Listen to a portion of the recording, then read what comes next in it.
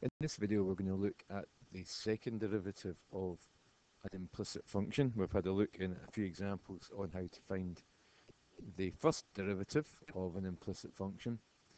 And so here we're going to work out what happens if we need to find the second derivative. And in some ways, it seems fairly natural that we just differentiate the function that we found for dy by dx. And that is something that we can do, and we will do. I want to just highlight the fact that there's also a second strategy, and that's to actually start the second differentiation, before or at a point kind of part of the way through the working. Okay, we do need always to know dy by dx, but to find the second derivative, it may be easier to start or to take the expression further up rather than the actual finished function. I'll explain that. In fact, I'll do this example in two different ways. So in this example 26, we've got the function 3x minus 6y plus xy equals 0.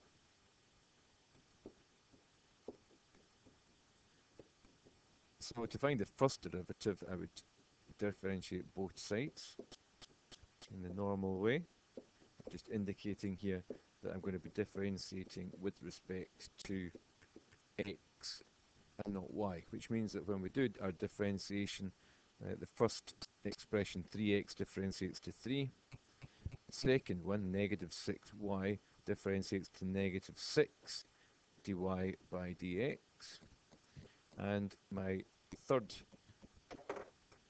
expression here is a wee bit more involved. I've got my product rule that I have to think about, and you may be doing these kind of things at the site, so that was a good thing to think about.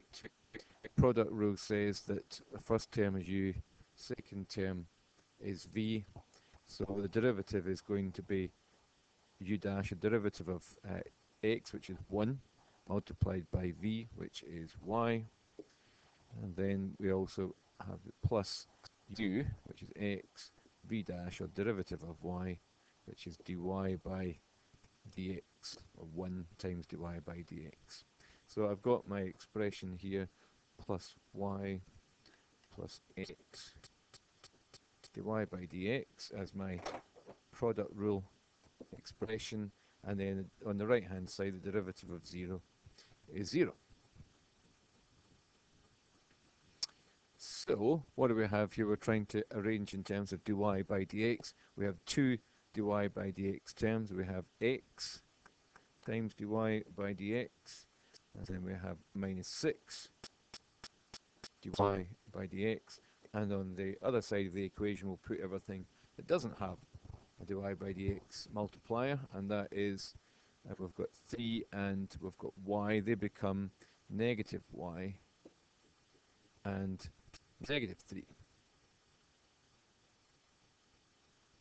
We can take a common factor, dy by dx, and then we've got x minus 6 equals negative y minus 3, which means that dy by dx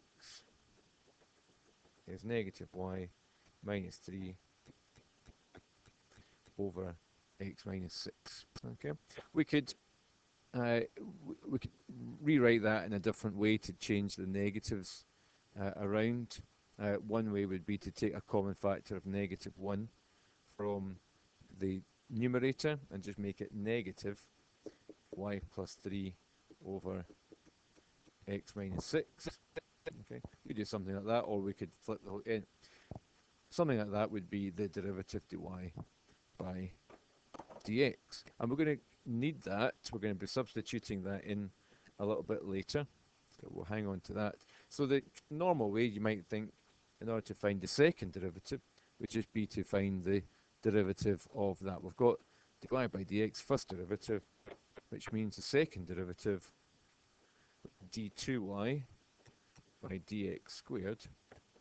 We would have to employ the quotient rule for this. We have a fraction, and you would be right. So let's think about the quotient rule. Says u dash v minus u v dash over v squared, if you're using that form there.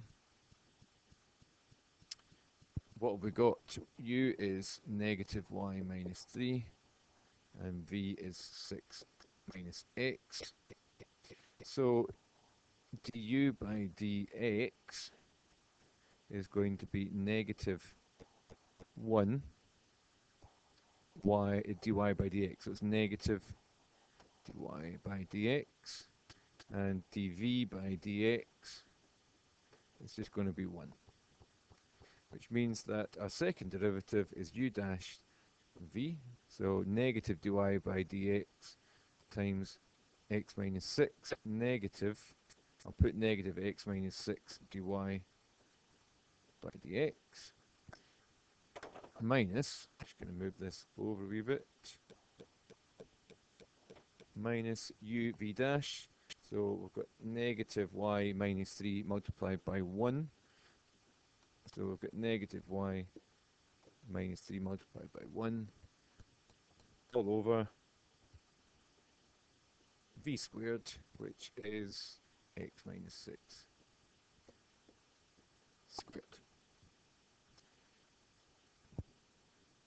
So what we have to do here to simplify it, we have a dy by dx term in this numerator, which we have to substitute with what we've actually found out up above in the yellow.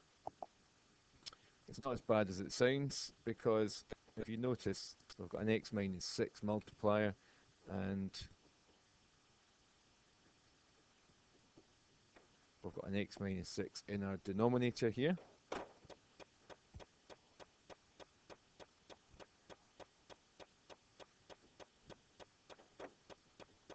And we can simplify it to plus y plus 3 multiplying out that bracket. And we've still got x minus 6 squared. So we've substituted in this expression here up above in for dy by dx, so everything's in terms of y and x. If you notice on this expression here, the x minus 6, which is multiplying, cancels with the x minus 6, which is dividing, which leaves me, I've still got the negative sign at the front there, so it leaves me with negative y minus 3 plus y plus 3 over x minus 6 squared.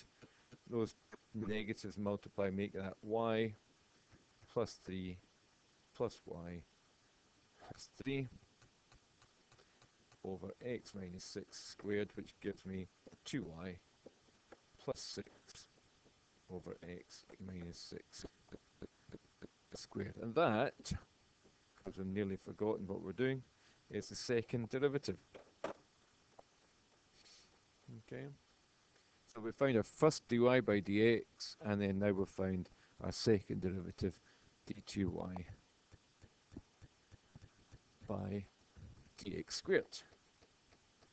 So that's one way to do it, and that one was not bad. We had a reasonably straightforward fraction to deal with. We had like a rational function there, one function on top of the other.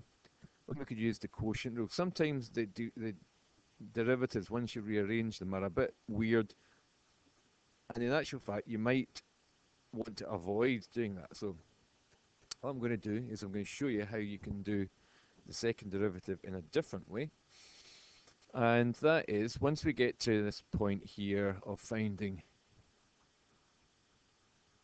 dy by dx, I think, okay, let's not do it this way, let's not just differentiate that. What we're going to do is we're going to take it back to when it was still in a big straight line. We're going to take it back to this point here. Okay, so what we're going to do is I am going to copy that, we put it on the next page and paste it. Okay, so what we're going to do, we're going to imagine that we've worked out dy by dx, which is further down negative y minus 3 over x minus 6, negative y minus 3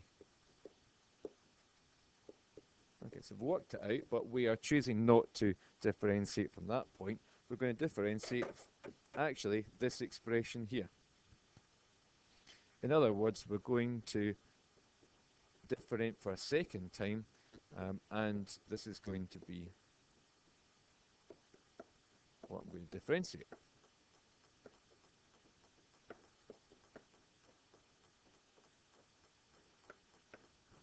Okay?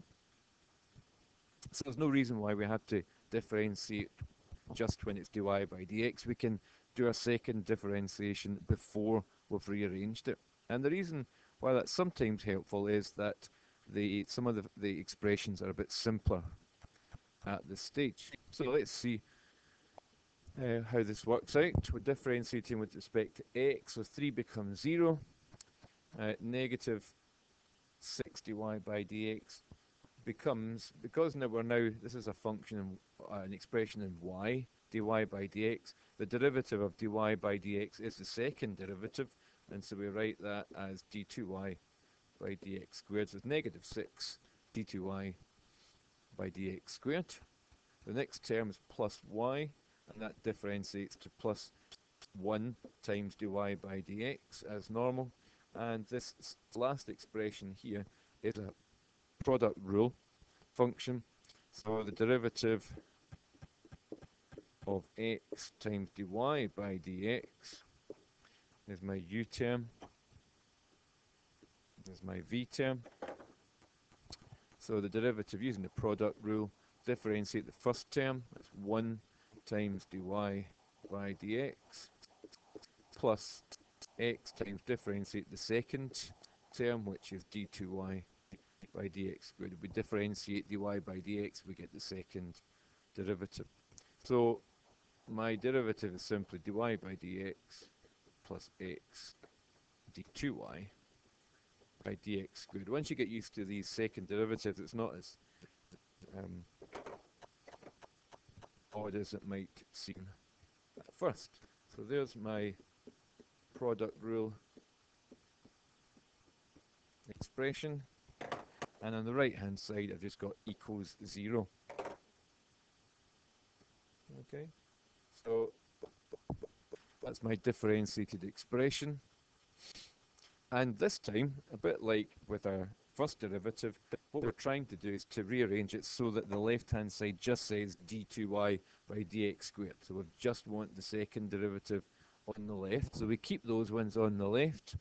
We've got x d2y by dx squared minus 6 d2y by dx squared equals, and take the other things over to the other side, which happen to be our first derivatives. We've got 2 of them here. 2 dy by dx will on the other side become negative 2 dy by dx. Take a common factor on the left hand side. We've got x minus 6. Now on the right hand side we still have to do a substitution that we did earlier on. Dy by dx we have determined is this thing up in top right hand corner. So we do still have to substitute that in. Negative y minus 3 over x minus 6. And that gives us negative 2 times negative y plus 3 over x minus 6. And if we were to just consider the second derivative on its own, we would divide through by x minus 6, which gives us a second x minus 6 factor on the denominator, which would give us x minus 6 squared, which gives us overall the expression 2y plus 6 over x minus 6 all squared, which happens to be exactly the same as we found doing it the other way. So there are 2 different ways. That way might seem slightly more unusual because of all the second derivatives, but you might find, and I would encourage you to try and find ways to do that when you look at the first derivative and think, that's going to be a wee bit tricky to differentiate from there. Try and take it back a few steps and see if you can differentiate it when it's all still in one big equation or in a line. Okay, I'll leave that with you and see how you get on.